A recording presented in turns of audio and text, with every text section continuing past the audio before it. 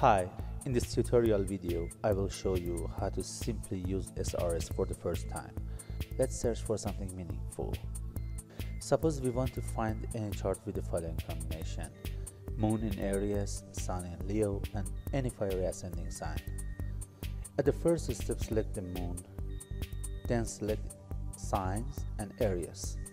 Make sure that you check the box properly, then click on Generate. Then do the same for the Sun, then the Signs, Leo, and generate it. Finally, select Ascendant and check each of fiery signs and generate. The conditions are ready to be searched. Before I start the search, you may want to limit the results to very accurate charts by selecting AA charts. Also, you may want to change the setting of appearance and calculations. Let's go.